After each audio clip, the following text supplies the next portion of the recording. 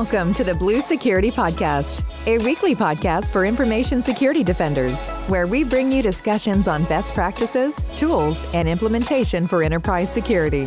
Now, here are your hosts for today's show, Andy Jha and Adam Brewer. Welcome to the Blue Security Podcast. I'm Andy, your host. And I'm Adam, your co-host. This week, we're going to bring you a technical episode. We have talked about a lot of security features in Windows, and we're going to start a series about the specific features and dive into them and kind of explain how they work and why you should enable them. So this is the first of many episodes covering security tools in Windows, and today we're going to cover Windows Defender Credential Guard. And this is a great place to lead off because it's super important. Everybody should turn on Credential Guard or Cred Guard. You may hear it referred to if you at all can. But there might be a question of, okay, I didn't even know about this. Like, how come Microsoft doesn't do more to kind of advertise all of the security features in Windows, like Cred Guard, like App Guard, like attack surface reduction? And kind of the answer to that is, I'll tell you a little bit of how the sausage is made. Ultimately, if you as a customer have already purchased Windows, like Windows Enterprise, which is where a lot of these capabilities live, by the way, you actually have to have Windows Enterprise licensing and not just Windows Pro. Once you've bought that, obviously there isn't really a team that's trying to get you to like buy it again. You've already bought it. And from that perspective, there may also not be a lot of people kind of pushing you to like deploy all the individual security features in Windows, because ultimately there's so much there and organizations have so many different needs that you're just not going to get a lot of like proactive support from your Microsoft team banging down your door to get you to like, hey, come deploy Cred Guard, App Guard, attack surface reduction, Windows Hello for Business. Like, that's all there. And there's absolutely a support system in place to help you get those deployed if you have interest. But as far as having that intent to deploy, that really kind of has to come from your side. And so that's why we're doing this show, to enlighten our listeners who are security practitioners at enterprises and large organizations and all sizes of organizations, that you own a lot of this stuff that can help make your business more secure, and you should get this rolled out. And if you don't have the expertise to do it by yourself, you can talk to your Microsoft account team, your customer success account manager if you have one, and there's resources to help you get deployed. Maybe also a modern work architect can help you get some of this stuff deployed if you have one of those. And if you have neither, then there's many Microsoft partners like an Ascent or a Netrix or many, many others that are really good at helping you get these deployed. So we're just here to kind of tell you what it is, how it works, why you want it, what it helps secure from your organization perspective. But if you've ever wondered, like, again, like, why doesn't Microsoft push this on me more? Why aren't they telling me about this? Why aren't they like banging down the door and making me deploy this stuff? This is kind of why. It's one of those, like, you already bought Windows Enterprise, you get all this stuff, and nobody needs everything in Windows Enterprise, right? There's a couple of features that are really important to you. But as security practitioners, I think there's a lot of really, really valuable stuff here. And as we do this series of shows, which, by the way, they're not all going to be back to back. We're not going to record, week after week after week of built-in Windows OS stuff. But as we revisit this, hopefully this plants the seed with you to put this on your roadmap to deploy some of these technologies. Like, everybody who listens to this show, unless you have a technical blocker that prevents you, should put it on your security roadmap to get Credential Guard deployed. And as Andy kind of walks you through what it is and why you need it, and I add some color commentary where I can, hopefully you see that from today's conversation. So just wanted to kind of mention that up front, give you some context and some understanding around where these solutions live and maybe why you haven't heard about some of them. But with that, let's get started talking about Cred Guard. What is it, Andy, and why would people want it? So it's a feature that was introduced in Windows 10 Enterprise in Server 2016. So it's been around for a while. And from a 5,000 foot level, essentially what it does is it uses a virtualization-based security to isolate secrets, and I put secrets in quotes here, so that privileged software from the system can access it. Essentially, in layman's terms, it protects credentials that are being used by Windows for single sign-on and prevents that from being stolen and used on other machines. There are a bunch of different types of attacks that directly utilize this type of vector. For example, pass the hash, pass the ticket.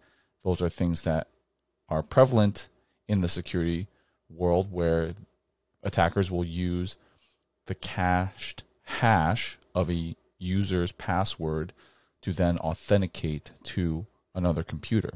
Because when you log into Windows, you essentially cache that password in the system, and then it stores it as a hash, which is then able to be read by other computers. So CredGuard basically prevents all of these. It protects the NTLM password hashes, the Kerberos ticket granting tickets, and the credentials that are stored in applications. We're going to go through this whole thing, and what I'll tell you is, prior to this, before doing this episode and researching it, I had about a 100 level basic understanding from a technical aspect to this process, and we're going to try to bring you up to maybe like a 200 level understanding. This is by no means like a complete technical deep dive, because domain level authentication is very, very complicated when you get into it, but I'm going to try to explain to the best of my ability from a intermediate level how all of this works. When I was looking at the pre-show notes that Andy and I kind of discussed before we go on the air, so to speak, I was mentioning to him that a lot of this stuff is already kind of over my head. And so don't feel kind of left out or embarrassed if some of this is not familiar to you as well. I think we use a lot of technologies like Kerberos day in and day out without really understanding like how it functions at a technical level. And some people do, and that's great. You know, good for you for having that understanding. But for a lot of us, it's kind of this magic thing where I type a password and then I get tickets and I get single sign-on to things and everything works and it's beautiful. But there's also some limitations with it because Kerberos is honestly really old. And there have been some challenges with that, and you'll kind of understand those as we go through it today. So hopefully you learn as much as I did and Andy did as we have today's discussion. So I put quotes around secrets because what secrets are we trying to protect? So first and foremost, obviously, you type in your password into Windows. And when you type in your password, you get a TGT from Kerberos, otherwise known as a ticket granting ticket, or also otherwise known as a Kerberos authentication ticket. There's a bunch of different words for it. And what that is that's a small file that provides access to data exchange. A TGT is considered more secure because it's encrypted. It has the client IP address, the lifetime of the TGT, the previously generated session key, and it also prevents a man-in-the-middle attack. The TGT then gets a session key, which gives you access to service tickets, Kerberos service tickets. The Kerberos service tickets are the ones that grant access to application services like HTTP, SSH, that are running on servers or the workstations. And since those services are protected resources, you have to prove your identity to that service by providing a Kerberos service ticket, which is given to you from the session key that is in the TGT. So we were explaining this whole thing because CredGuard kind of inserts itself into this whole process. What I've just explained is kind of the original Kerberos ticket system and how it works, the whole process. So when there's an attack, what is typically the whole chain, right? A user logs in to Windows with their password. Maybe they download something or they go to a malicious site or whatever it is, whatever the vector of attack is, there's some sort of process that's run. That we'll call it the malicious process. It could be an exe, it could be something else. That process then finds some sort of escalation of privilege. Maybe it sees the logged in user and then it uses that logged in user to find another computer that has an admin who's logged in, and then the admin will then escalate to system And then once you have system on anything, it can read everything that's in memory. And so that's really bad. There's also legacy undocumented APIs that are there in the wild that we know about that can read these secrets as well. Some things like Java apps that have SSO that passed in the user secrets automatically from Windows, they have access to the TGT session key as well. So there's numerous ones out there. There's also something built into Windows called Credential Manager.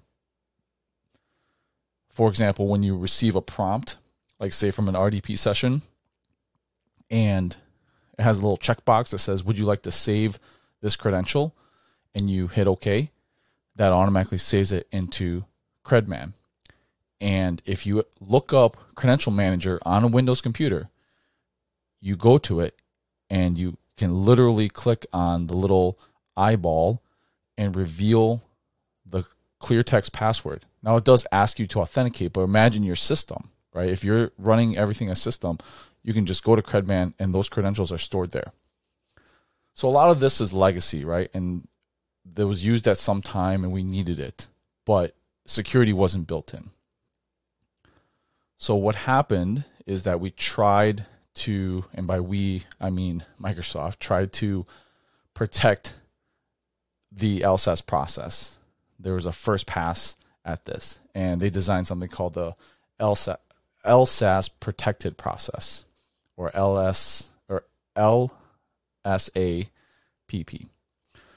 And so what that did was it prevented anything in the LSA process from getting loaded into that wasn't signed by a special certificate authority that was digitally signed by Microsoft. And the LSA process, or the local security authority, is the central component of the security subsystem in Windows. That includes the LSAS.exe, which is LSASS.exe. That process validates users, enforces all local security processes. If you intentionally kill the LSAS.exe, it will then revoke all credentials from the NT authority and reboot your system automatically. And a lot of old malware used to basically fake or run this exe because it's so critical. It would run it out of a different folder or try to fake it through malware and essentially try to steal credentials that way. The LSAS process is responsible for all interactive logins into Windows. So essentially, when a user logs in locally, they enter in a username and password. That invokes the LSA process. It passes the credentials to the SAM manager, security account manager, which has the information stored, cached in the SAM database. That's your local database on the computer. SAM database compares it to the user credentials with the account information that's entered in, and if you're in there, you're authorized to use the system. So the LSAS grants the user an access token, and then you're able to access all the resources once you've been authenticated. The protected process, again, prevents anything from being injected into the LSA process without being signed. And that was a huge win because that was an attack vector in the olden days where they would try to inject things into the LSAS process because it wasn't protected. Then they protected it with the signed CA. However, if you're able to compromise the kernel, you're able to turn off the LSA protected process with a flip of a bit. So that's bad. How it evolved is Credential Guard. So how does the kernel work and how do you get that talking? So essentially, the kernel talks to hardware and has access to everything, right? That's in the beginning. The kernel has access to everything. And then someone created something called the hypervisor. And what the hypervisor is a tiny little thing that acts as a mediator between the hardware and the OS so that it can stay essentially isolated from each other, right? So one VM cannot look into another VM when they're running on the hypervisor through this mediator. It can't look at processes. It can't communicate except through an external stack like an Ethernet. It's complete isolation. So once the hypervisor was invented, someone had the smart idea of, why don't we put all the critical security stuff into a VM? If you're not aware, modern Windows actually runs on a Hyper-V hypervisor. So essentially, it's a VM-ish. It's not a VM in the traditional sense that we think of a VM, but it doesn't run fully on bare metal. The kernel doesn't run fully on bare metal. There is a hypervisor, Hyper-V, in between the hardware and the actual resources. So the security stuff someone invented to put that stuff into VM is called virtual security mode or virtualization-based security. When you enable this in Windows, you essentially are running two VMs side by side. Again, they're not traditional VMs, they're like hybrid VMs. They run in different modes on the same Windows installation, except one is more locked down than the other one, the one with the security stuff in it. So these VMs are isolated from each other into things that are called virtual trust levels. Your user VM, so your normal VM that you're running all of your apps in, your user, that's called VTL0. Your kernel, your LSA, your Explorer, your browser, all that stuff runs in VTL0. When you have virtualization-based security enabled, you have another VM that is next to it called VTL1. And so that's your secure world. And essentially, it's the same thing, except it is specialized specifically for a purpose, which is to authenticate your stuff for Credential Guard and some other security things. Now, before you go any deeper on this, just a little kind of color commentary here. Obviously, hypervisor-based security is a relatively newer kind of concept where we can isolate different, like you said, kind of virtual machines and prevent them from having any visibility into each other. And this is a foundational concept of cloud computing, right? When you run a virtual machine in Azure or Google Cloud Platform or in AWS, there's an assumption that anything in your VM is isolated from any other VM and any other customer, right? And that is kind of foundational to a lot of what we do today in technology. Now, I'm not saying this is perfect, because nothing in security is perfect, and the moment you make claims like that is when you get, into trouble. But it is worth pointing out that this technology is used at scale to deliver Azure services to many, many, many different customers. This is the foundational concept of how you can have a shared cloud computing environment where technically many different customers are running on a single piece of hardware, and there is no escape and no visibility into each other's environments. And again, of course, that is kind of the holy grail of hacking, would be to escape a hypervisor and have visibility into VMs that are running on the same hardware. But this is, as it exists today, a relatively strong form of security where we create that isolation and it works relatively well. So just kind of pointing out here that as we have this discussion around Hyper-V and virtualization-based security, which really does help harden Windows, know that that technology, very similar technology, is used at scale as the underlying Azure Service Fabric, which is, again, the clear number 2 cloud computing provider in the world, and gaining ground on AWS every month.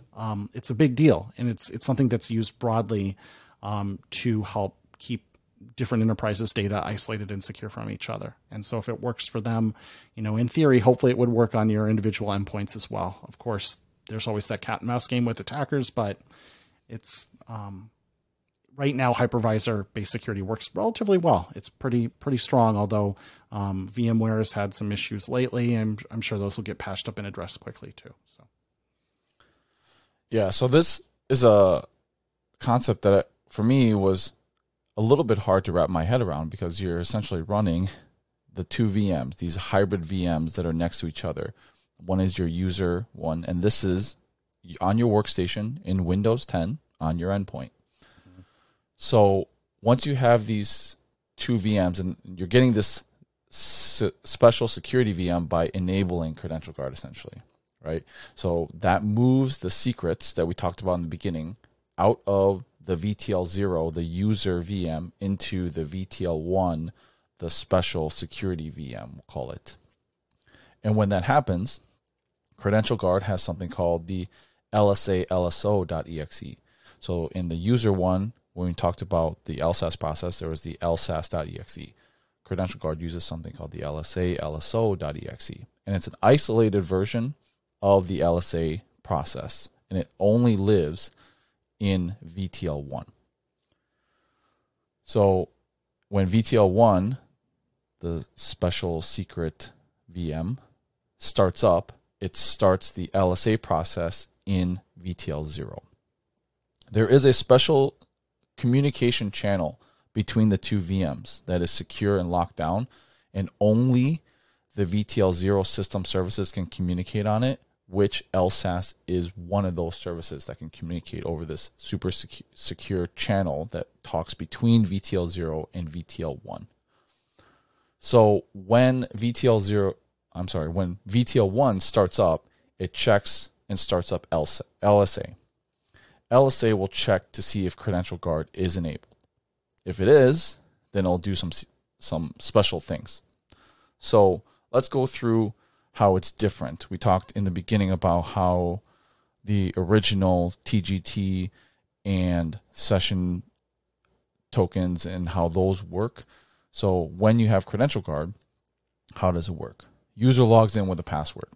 Password is passed to the LSA. LSA checks to see if Credential Guard is enabled. If it is, the LSA passes the password off to Credential Guard. And what Credential Guard does is, again, that's in VTL1, totally different VM. It encrypts it using the password, and then it dumps out an encrypted blob with a handle to the secret. And from there, you never see the secret ever again. Right? The secret is the password that was passed to it. LSAS then gets the encrypted blob. They passes it over to KDC, which is the Key Distribution Center. And we didn't talk too much about the KDC, but that's where Kerberos actually issues out all the tickets. So LSAS passes the encrypted blob to the KDC, and the KDC does its normal thing. It returns a TGT encrypted using the user's password. But because LSAS doesn't have the password anymore, right? The secret was tossed out. They don't have it anymore. LSAS then passes the encrypted blob back to Credential Guard with the handle that it got initially to decrypt the secret. Right? So it gets this encrypted blob, gives it to Credential Guard. Credential Guard decrypts it, and it gives it back with all the important things except for the TGT session key. It returns a session key, but the key is encrypted using a key only known to Credential Guard. So even if someone stole the encrypted blob, they wouldn't know what to do with it because they don't have the TGT session key. So LSAS now has the TGT with the session key, but the session key is encrypted only to Credential Guard. It passes that off back to the KDC to try to get a service ticket. The KDC responds with a service ticket that's encrypted using the TGT session key. And of course, LSAS can't do anything with this encrypted blob because it doesn't have the key to this session key. Only Credential Guard does. So what does it do? It passes that service ticket that's encrypted using the session key over to Credential Guard. Credential Guard then decrypts it, decrypts the service ticket back to LSAS, and then LSAS has the service ticket, which the app needs, and you pass the service ticket to the app and you gain access. So a lot more things happening than just getting the TGT, getting the session key, getting the service ticket, right? Because that was in the beginning. Now everything has to go through Credential Guard, and Credential Guard essentially encrypts everything in the process so that the LSAS process cannot read it. So even if an attacker had access to the user VM, all the stuff that is coming back from Credential Guard cannot be read, and you have to have access to Credential Guard in order to gain, decrypt all the information. So in a nutshell, that is exactly what CredGuard does, right? You ask it something and it gives you something back, but you have to ask it the right question. So legacy APIs, like what we talked about in the beginning, where they're passing in different information from the OS, they can ask those questions, but because they're not supplying the right things to Credential Guard, they're going to get back something that they're not going to understand. Other things are just completely broken by design. For example, MS-CHAP. It's a legacy authentication protocol that makes it really, really easy to reverse the password through cryptanalysis, and that's just blocked because it breaks the guarantee that Credential Guard provides. I thought you were very generous by saying legacy APIs and not like hacks and private APIs, because that's kind of more what you're getting at really is when people are doing hacky things like you talked about. Java was essentially kind of reading memory to give you a single sign-on experience. Like, that's bad design. Don't do that, of course, right? Like, call the API appropriately to get the correct results, and then you kind of get forward compatibility when new things are added on, like Credential Guard. So some things may break, and some Wi-Fi protocols may not work. That's work worth investing in, because this essentially breaks lateral movement, at least easy lateral movement, for most attackers, because that's so foundational with the explosion of ransomware and everything. If we could prevent the threat actors from gaining lateral movement, it makes the attack so expensive and so effortful that it's not worth it. They would rather spend their time go break into, we talk about this a lot, where a lot of like cybersecurity isn't necessarily turning your environment into Fort Knox. It's making it more unattractive to break into than the organization next door, right? And this is one of those things, like if you have CredGuard turned on, lateral movement becomes so difficult because Mimikatz is broken, Pash the Hasp, Pash the Ticket are all broken, that attackers can like, man, this isn't worth it. Let's go find somebody else who doesn't have this turned on, because unfortunately, this is not as broadly deployed as it should be, or as I would like it to be. And it's not a bulletproof system by any means, but it does add and harden in a meaningful way. It is not, we have fixed all of the issues with Kerberos, and Kerberos is now the most secure authentication method in the world. It's not that. But what it is it's a meaningful improvement on a system that still maintains a significant amount of legacy compatibility and backwards compatibility, while at the same time putting you in a way better place than you were before. And so certainly not enough people have deployed this yet. And I said at the top of the show, we're going to really encourage you, put this on your security roadmap, on your security to-dos, and start working through the process to get it done, because this might break some legacy app that a business unit uses in your organization. You're going to need to work through, like, how can we address this? It might break how you can connect to Wi-Fi today, and that's something that can be worked through, but you need time to make that change in your Wi-Fi environment first before you turn this on. So it could be a journey. It might be easy.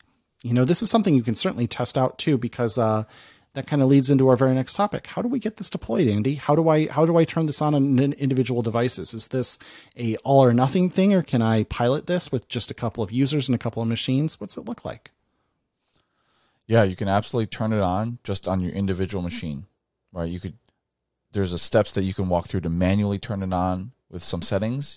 There's a registry modification. You can enable it through local GPO. You can also, of course, deploy it through GPO in your domain. When you do GPO through your domain, let's say you scope it out, it's great for a pilot, but not for broad deployment, because you have to scope it to specific OUs, and you have to have a dedicated GPO object. It's filtered using an AD group or some sort of OU target level. And then you have to manipulate computers to that OU. So not great for broad deployment, But for testing, not too bad. If you're traditionally managed on-prem and you're going to deploy this broadly or even in test, I would suggest using ConfigMan, because with ConfigMan, you can configure a configuration baseline, and then you can use collections within ConfigMan to target specific machines or filter them and then target those, and then, of course, remove it if need to. One bit of advice is when you deploy CredGuard to a machine, it's really, really easy to turn on. It is a lot more difficult to turn off manually. There's a script that you can run to turn it off, but because you're essentially turning on virtualization based, those VMs that we're talking about, you have to essentially decommission those, and it's a process. So if you find that it breaks, you want to test these on users and apps that will have lesser of an impact if something breaks, so that you can walk them through on how to reverse that, or get a test machine to do the whole testing of CredGuard. And of course, with modern management, you can deploy this through Intune, which is super easy. There's a Windows configuration policy that you can configure. It's literally a checkbox that says turn on Windows Defender Credential Guard, and it does the configuration for you. So one thing that we talked about near the end was some of the compatibility challenges. And certainly, like if it's org-wide, like Wi-Fi, that's a blocker. But if it's a business unit that uses this ancient, 1998 Visual Basic app or something that, does something silly. Let me just put this out there. In general, in security, sometimes we allow those to become blockers and we don't deploy it at all. Don't do that. Andy just talked about, you can scope this, you can get it for as many users as you possibly can. Breaking transmission chains or lateral movement chains, hey, we learned about this with vaccines, is still valuable, right? Anytime you can break the ability to move laterally, even if it's not for everyone in your org, but if it's for 95% coverage, that is still a huge win. So do not allow ancient 1998 application for one of your business units from preventing you from deploying it to everybody else. Get this deployed to as many machines as you can, as fast as you can, after, of course, doing your due diligence and testing. But this is a huge security win. This really, really helps. There's no cost if you own Windows Enterprise at all, E3, any level on up from there. So strongly, strongly, strongly encourage you to look at this, and look forward to doing more of these shows and covering some of these other cool technologies like attack surface reduction and AppGuard, and there's more to come for sure. And that's it on Credential Guard. I mean, it's a super small feature, one of many security features within Windows 10. But for me, it's one of my favorite ones, because for the most part, in smaller organizations, if you don't have those legacy applications, you're using TLS for Wi-Fi and all the modern things, it's very, very easy to turn on, and it immediately hardens the OS. So really, really useful tool for protecting the entire authentication process for Kerberos. So like Adam said, test it, get it deployed to as many users as possible, all if at all possible.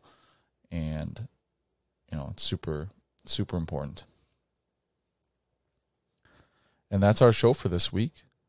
Thanks for listening, as always. Our contact information is in the show notes. I'll put some documentation in there as well for Windows Defender Credential Guard. And we'll talk to you guys next week. Thank you for listening to the Blue Security Podcast. Please check out the show notes, catch up on episodes you may have missed, and subscribe so you don't miss any future episodes. Find Andy on Twitter @AJaw0 and Adam @AJ Brewer. See you at our next episode.